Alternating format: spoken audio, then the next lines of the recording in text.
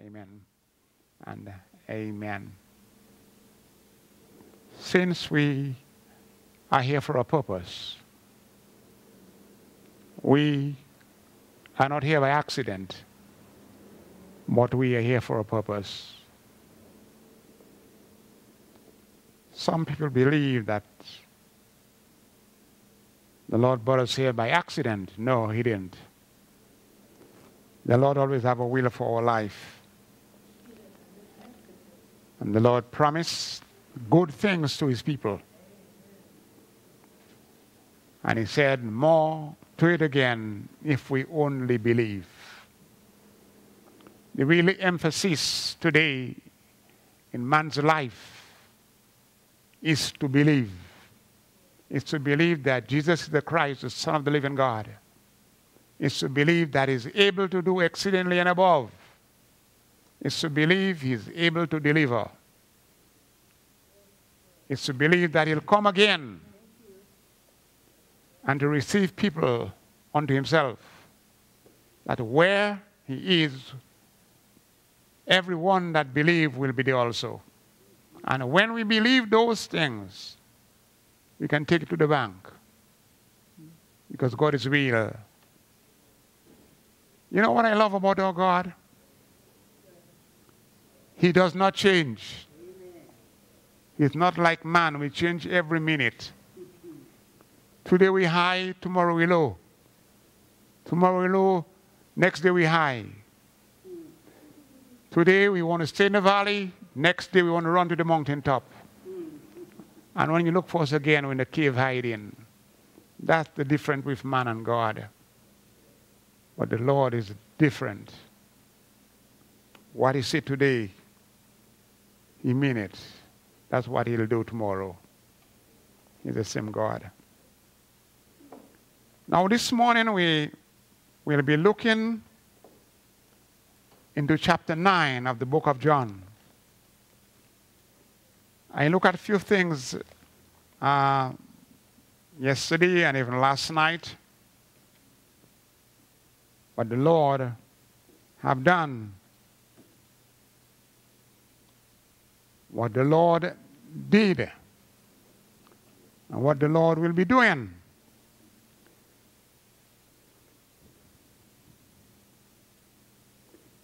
This morning,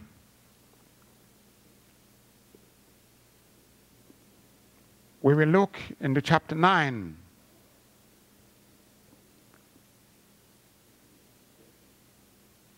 But before we do that,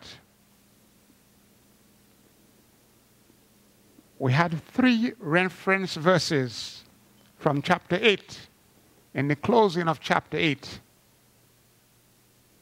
In other words, chapter 8 had 59 verses.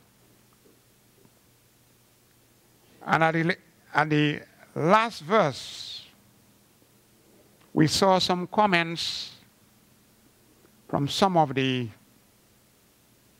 apostles, actually from John and from Luke.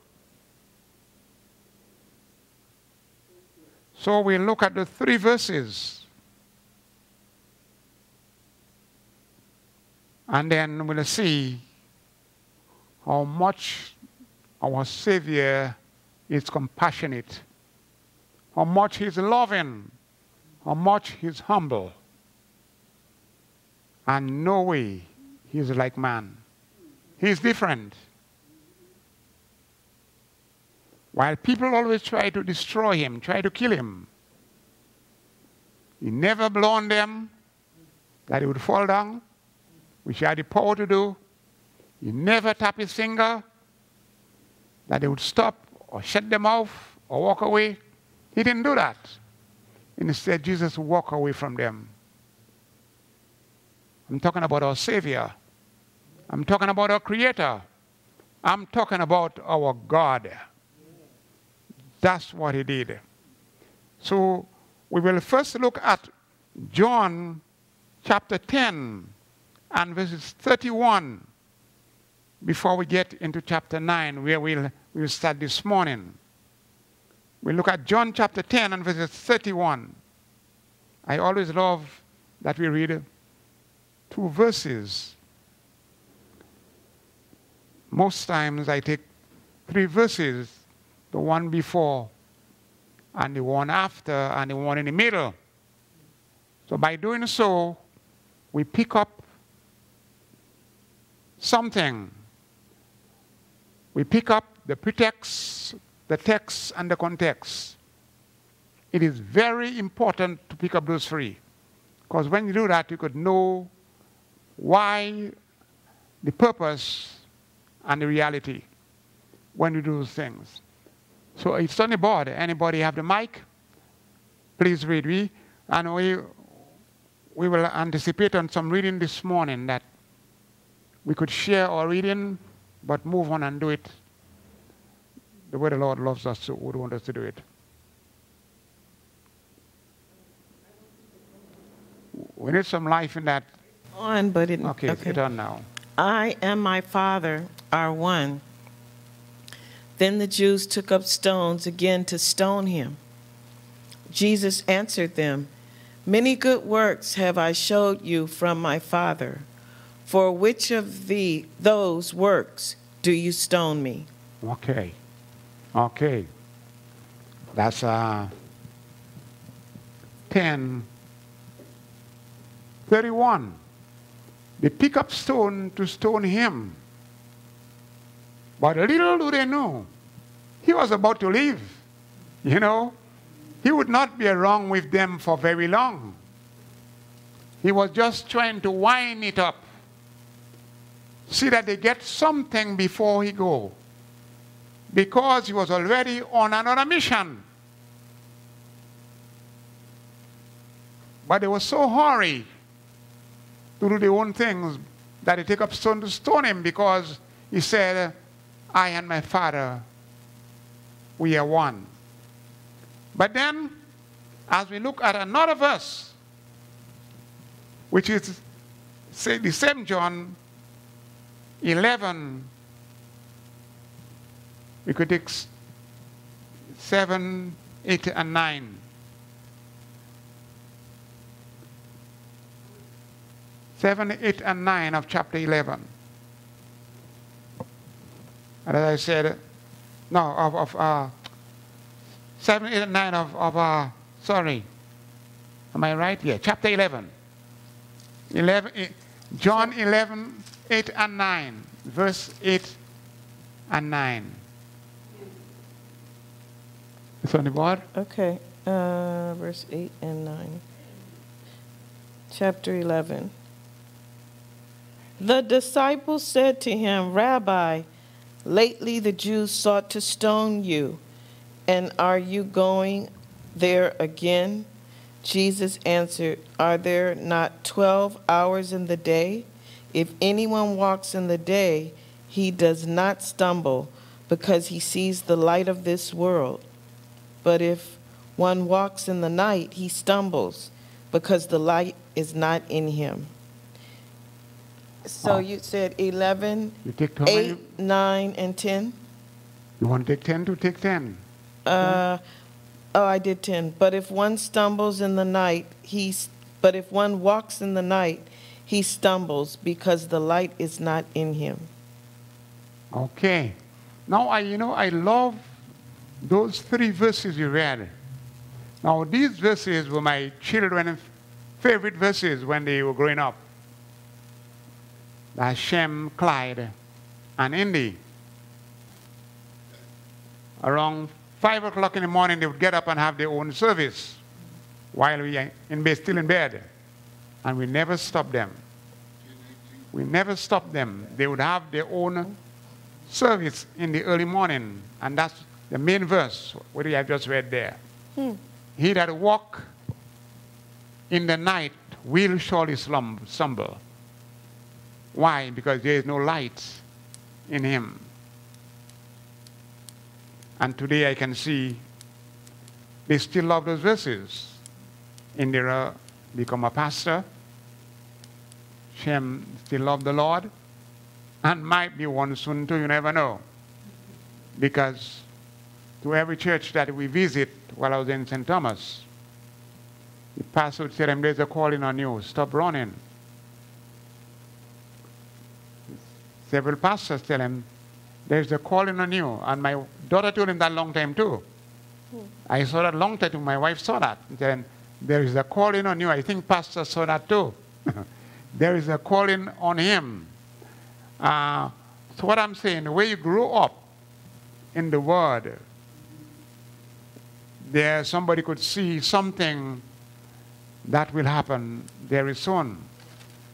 Clyde loved the Word too.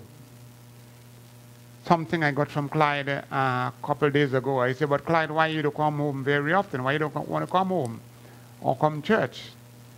He said, Dad, sometimes I do like to come around because sometimes when I come around, I still get sick again. And he says sometimes he gets sick when he come home, and sometimes I attempt to bring him back from the place where he lives. He said whenever he come home, sometimes he gets sick. So he probably think that is somewhat embarrassment to us that as he get home, he gets sick, and sometimes it trouble him, and that's what its purpose why he do like sometimes to come. But then before I get into the lesson, I must say that quick. And I was speaking to the Lord even yesterday. I say, Lord, I somewhat understand that young man. Knowing that you are our God, knowing that he grew up in the Christian life, knowing that the words that you spoke and you say that you are and what you will do, but he seems still not seeing that full result, though there is some result because God still keep him alive. He could be dead long time, but God keep him alive. But he has not seen the miracles that the Lord has performed on him. The Lord has performed a lot. I saw them. He may have seen a little, but not much. But when we out there and well, we see somebody else differently and think they should do this or do that. But you'd put yourself in the place for one day and see if you would like to be there. I was checking my son in that condition probably on 33 years. 33 years. And he don't like it. He know his condition. He know how it is. He know what he wanted to be. And he don't like it. Just like anyone else that in some kind of condition would feel the same way. So what I'm saying, while we are well and strong, let's praise God. Let's thank God. Because if we had a condition, probably would be too weak in order to even say, thank you, Lord. You know what I'm trying to say? Some people we usually say it that way, put another shoes, put that shoes on the other foot and see how it is with you.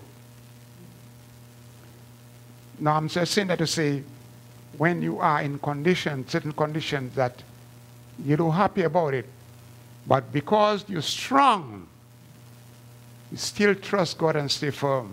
And that's what the Lord wants us to do, is to wait on him. Wait on him. It takes time. Yes, my sister.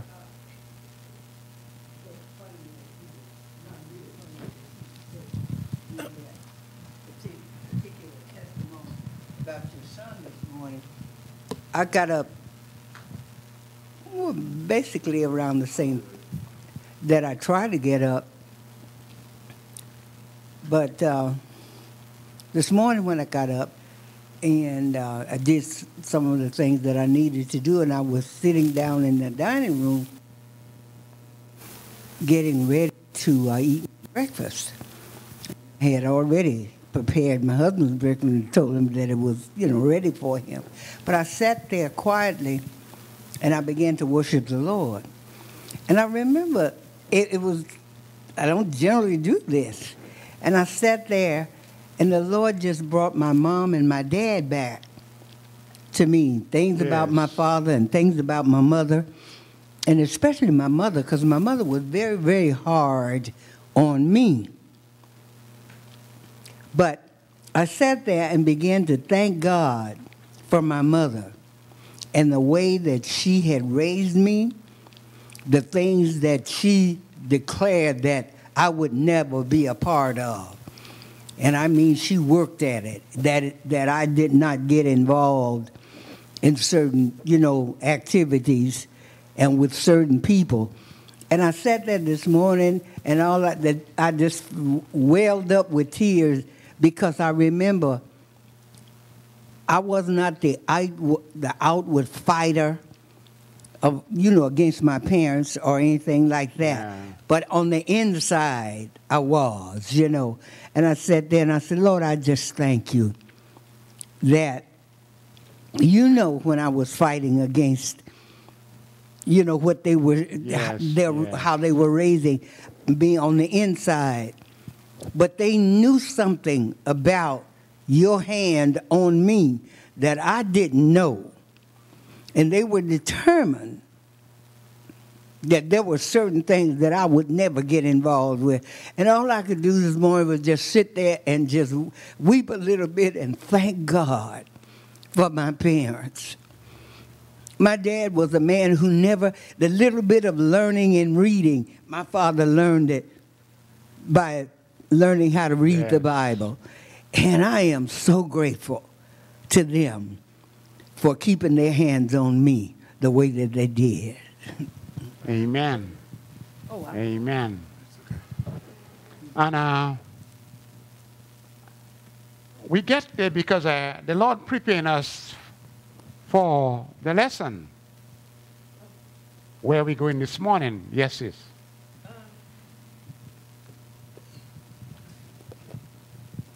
I wanted to know if I could read,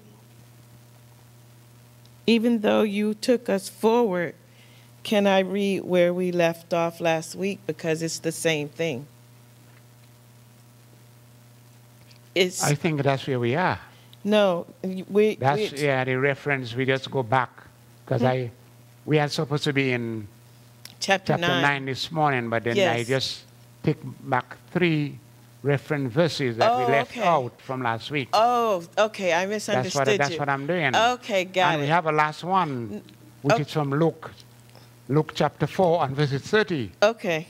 Okay, I misunderstood you. Luke chapter 4, verse 30. Luke chapter 4. Verse, You want it read? yeah, read it, please. If there's any.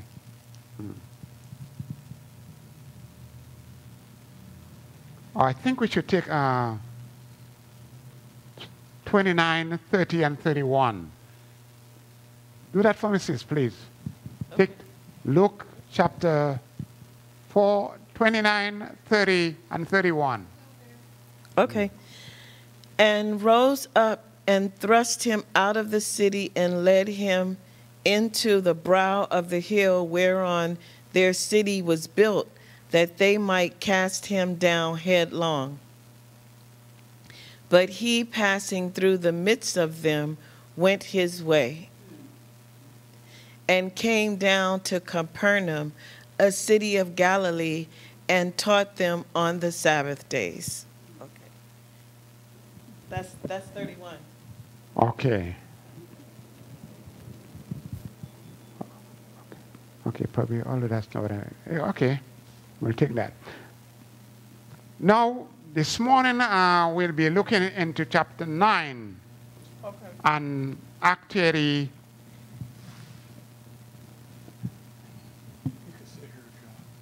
the message is debate, the debate or the 4 miraculous signs. The 4, that's the 4th one, the 4th miracle sign that Jesus did. And there will be a great debate between the Jews, the Pharisees, and Jesus. Because that's what it seems they had really come to do. Just to debate, to argue the work that God gave the Son to do. And he was doing it, and doing it well. But it was not in their favor, it seems. because they wanted Jesus to do it their way. But he had come to do it the Father's way. And that's what that can mess up a person badly. When you are on a mission for God, God sends you to do something to help the same people that will try to kill you. But because they are blind, they cannot see that. And that's what happened to the Jews and the Pharisees. They did not want to hear Jesus of what he's saying because it was not in their favor. In other words, they were on the dark side, if you want to say it that way, because most of them were blind. So then we're going to take verse 1 of chapter 9. Yeah, chapter 9, verse 1. Luke or? No, we leave Luke. Luke was just a reference. John. Sorry. Yeah, Luke was just a reference verse. But we are in John chapter 9 at this time. We just finished it. And we into 9. Well, what I give us there is what we pick up as we're going on of what. Because what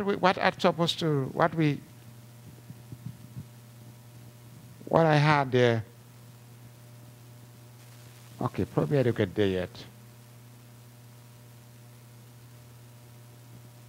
Okay. We have it on the board? Yes. Yes, read it. And Jesus passed by, and as Jesus passed by, he saw a man which was blind from his birth. And his disciples asked him, saying, Master, who did sin, this man or his parents, that he was born blind? Jesus answered, Neither hath this man sinned, nor his parents, but that the works of God should be made manifest in him. I must work the works of him that sent me while it is day. The night cometh when no man can work. As long as I am in the world, I am the light of the world. When he had thus spoken, he spat on the ground and made clay of the spittle, and he anointed the eyes of the blind man with the clay. Okay, And let's stop there. Actually, I wanted to move step by step, but then we do that reading. We didn't have to do that reading really, because something happened earlier on. Which I saw, because actually Jesus did not even answer them right away when they asked him that question. If I would paraphrase what we have just read there. And as Jesus passed by, he saw a man which was born, a man which was blind from his birth. Verse 1, Jennifer. That's verse 1. That's verse 1. Which was blind from his birth. And verse 2, and his disciples asked him, saying, Master, who did sin, this man or his parents, that he was born blind? But before we get into verse 3, I saw something while I was studying it. And it is in Luke chapter 13. Luke chapter 13, verse 1 to 3. Let's look at Luke one more time. Luke chapter 13, verse 1 to 3. And that's what I was somewhat a little confused there while reading. Luke, the book of Luke, chapter 13, and reading from verse 1 to 3. That's when they asked Jesus that question, who did sin? But even before, if we understand it clearly, of what was said, the question they asked Jesus, who did sin? If it was that man or his parents. But they understood what really happened, because they said, who did sin? This man or his parents sinned that he was born blind. When one is born blind, that just means he was a baby. He cannot sin, right? In the first sense, when you're a baby, you cannot sin. So why ask him that question? Who did sin, if it's he or his father that he was born blind? Some people say, that's not bro. Some people say that no question is dumb. Every question have an answer. But what I'm trying to say, a baby cannot sin to ask if it's the child that had sinned or his parents. Yes.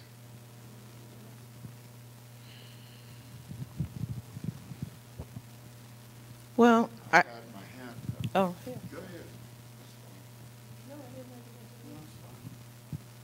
Okay, so then, even before we get to verse 3, let's read what happened in Luke. Chapter 13, verse 1 to 3.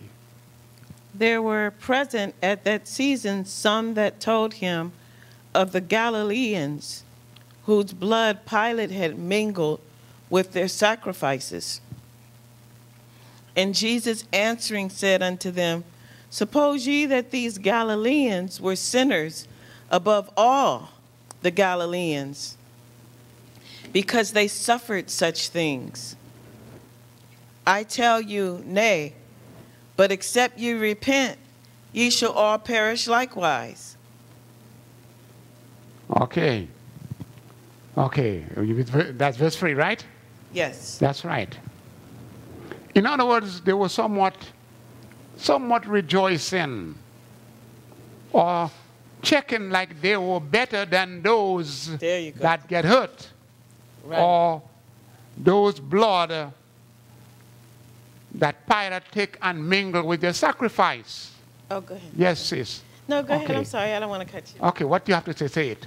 Let me well, yeah, it's like they think that there's degrees of sin. So, so that happened to them because, you know, their sin was a higher degree of sin. So that's why that happened to them. And just like when they asked who sinned, was it the man or his parents, they recognized that they were associating a deformity or an attack in your body as happening to you because you sinned. And to me, Jesus squashed their question right here, because he's saying, all of you, we're all in the same, not we, but you guys are all in the same boat. Every last one of you are sinners. And that's why he was saying, you know, like, it could happen to you too. It's not like they were any bigger sinners than you. He didn't see degrees. Here you go, sister. Okay, yes, sis. You know, even though all these things were being discussed about Jesus, taught about Jesus, and Jesus himself saying things, the one thing that I noticed that these people really didn't realize, seemed to me, that they were always talking to him in a natural way. Yeah. They were always talking to him in a natural way, and he was trying to get over a spiritual truth to them. That's where he was. They just seemed like they just didn't get it.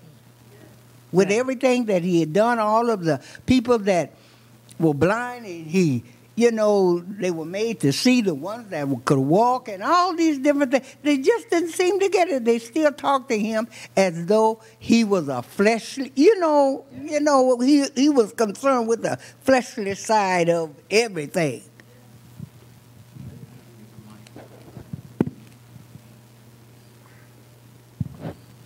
I think that in those times, people realized that violating the law would cause the curse of the law to come upon you. And so when they're looking at this, they're looking at people who died. And Christ is saying nobody is without sin. He's the only one there who knows that, though. He's the only one who knows all have sinned and come short of the glory of God.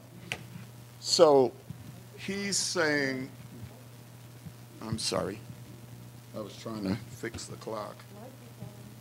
He's saying basically, all have sinned and come short of the glory of God. And he is showing this point. But in both of these passages, they knew that sin caused reaction through the curse of the law. So when they're looking at the baby there, they're saying, well, this baby couldn't have sinned, Lord. So did his parents sin? And is that what caused the baby to be born blind? Or did somehow the baby sin was their inherent sin that came from Adam and went through? And so they're looking at these situations and they're going, we can't tell which one caused this baby to be blind. And Jesus is saying, neither one, because he knows that the sin came from Adam and Eve that caused that blindness. So. Okay. Now, let me say something. Now, before we get into verse 3 of chapter 9. Now, many times people look at, as we said, the people was always looking on one way, the natural. Yes, yes. Jesus had come to teach them some spiritual stuff, bring them into the spiritual, Yes. but they were in the natural. Now, I don't know why I'm talking about my son so much this morning, which I do like to, but sometimes I have to. Because back home, knowing I was a minister of the word, a pastor, actually, one day, a cousin of mine, may her soul rest in peace, she's dead now, much younger than me. But, and she was the witnesses. She was the witnesses. She turned and tell me, but John, she didn't say Pastor John, but say John, actually, or whatever. But she said, John, you think it's not something wrong that you are doing? That's why your son gets sick? That's the question she asked me. If it's not something wrong that I was doing, that's why my son gets sick. Now, some people claim to be so good and so perfect that they think that the other side doing wrong. Now, she got a brain tumor and she died because she had two sons that gave her so much problem. So much problem, and nobody knew about it until she couldn't make it. That killed her, the brain tumor killer. She died. But I'm saying that to say, I shouldn't have to say it, but I'm saying that to say, never point a finger at a person. I think we use it back home. And what do you use back home? Don't throw stone in people's houses when they have glass window. we probably use that word here too. No, here they, can I say? Yes, go ahead. Here they say, don't throw stones. Living in a glass house, don't throw stones. That's right. That's right. Because sometimes we forget. Yes. We forget who we are. We are human. Yes. We are human. But then it's almost time for us to stop. But let me just run and see that part in verse 3. Jesus answered and said unto, Jesus answered the question of who really sinned. He said, neither hath this man sinned, nor his parents. Number 3. That's 3. Number 3. Yeah, 9:3. I went from 9:3. When he answered the question, he said, neither did sin. None of them sinned. Not this child, nor his parents sinned, but that the works of God should be made manifest in him or display in him. In other words, God chose that child to bring God's word about. Brother Craig was going to say something. No, I don't want to say anything. Just God's purpose is to preach the word of God. Our purpose is to preach God's word. And God will use who he wants to preach his word. He will do it the way he wants. And he has to get a donkey to do it. He will push one there too. Most times God get the most idiot. Yeah, I must say that way. Sometimes the Lord get the most idiot. In other words, to bring his word about. Yes, he will. Yes. that's why he went and got Paul, right? That's why he used, The most learned man on earth at the time. I said sometime, why Paul was a fisherman with all the intelligence he had.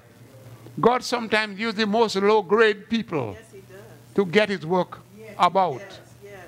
God not looking for intelligent people that will think they are God like him. That's right. He look for people that cannot do it themselves. Yes. People that depend on him. Yes. Yes. That's the people the Lord wants. Yes. Yes, Pastor. Oh, wait, Pastor. Wait. That's right. Yeah, if you fail to do it, he said, go ahead, Pastor. He said that the rocks would cry out for him. Yes, he said that. Jesus, he created man, he knows man. He knows man's ability. Yes, my sister. We're going to close now, though. Yes, he also said,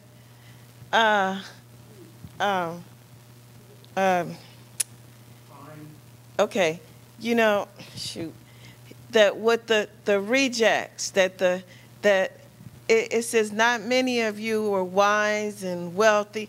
It's the outcasts that Jesus said the common folk were coming to him. They were hearing the word. They were receiving the word. Or what Okay. man casts aside, God can take it and use it. That's what that's what. Now, with Pastor permission, I just 2 more verses, Pastor. Can I just close it up? 2 more verses. Let me do that. Don't close yet, Brother Craig.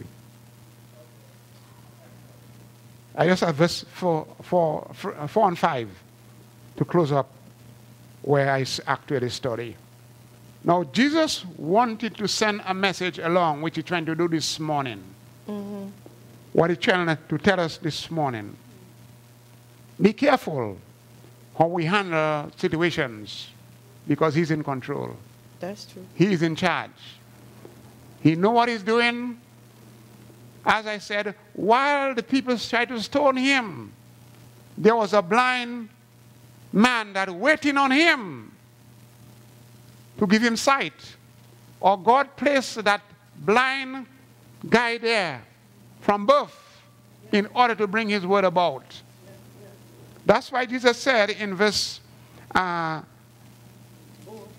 and verse 4, actually, that was one of my great messages back in the Caribbean. I must really say that. I must read that. That's my first, I think my first time when I felt the real heat of the presence of the Holy Spirit in a Baptist church. And that's where I knew that it was really real and real strong. I didn't speak in tongue that time. I was not in that time. But that day I felt my both leg was catching fire when I was preaching that message. And that's right where I was in John 9:4. And all, because it was somewhat of a conference, and all the leader of the mission, he was sitting down close to me, and all he was able to say, go ahead, Johnny, go ahead, Johnny, go ahead, Johnny. But I felt that my both leg was like it was on fire, really burning like it was really catching fire when I was preaching that message. And that's what Jesus said in verse 4. I must work the works of him that sent me while it is day, for the night cometh when no man can work. Now we have to understand that one, what he's actually saying. Now it is their time.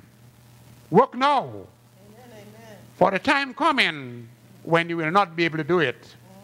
Now Jesus is more or less referring to his death. Because everything that Jesus do here on earth was timing. It had to do with time. So he had to hurry fast and do what he had to do. Because God gave him a certain time to complete that work he was sent to do. In other words, when I look on the other part of the scripture, he said, we must work. When I look on the other side of that Ryrie Bible, not Riri, but Ryrie Bible, he said, we must work the work of him that sent me. As long it is day, night is coming when no man can work. First, we see plural when you say there, we. Jesus and the Father was working together. You could not see him because the Father is spirit. Jesus is spirit too. But remember that God gave him a body to work on earth, if you understand that part. Remember, he said in Hebrews, you have given me a body. So Jesus was both body and spirit. In fact, he was flesh. He was flesh. If you can say, but his Father was spirit. That's why he said, we must work. We must work. But he said, I must complete that work. And then a little lower down, he said, I must work the work of him that he said, we must work the works of him that sent me. He didn't say us. But he said, me. For the night cometh when no man can work. And he said in verse 5, which is the last verse, as long as I am in this world, I am the light of the world. That should go to us too. While we are in this world or in this area, we should be the light for this area. Right here on earth. You know, in other words, we should be God's reflection. We should shine for the Lord. And that's the end of the lesson for today. Let us shine for the Lord. And regardless what people tell us, regardless what people say, regardless if they like you or don't like you, God sent us for a purpose. And we must do the will of God. Thank you. Let's pick up the offering and close.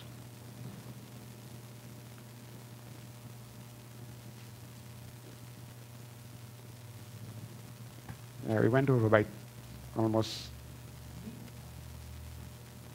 we went over by 8 minutes.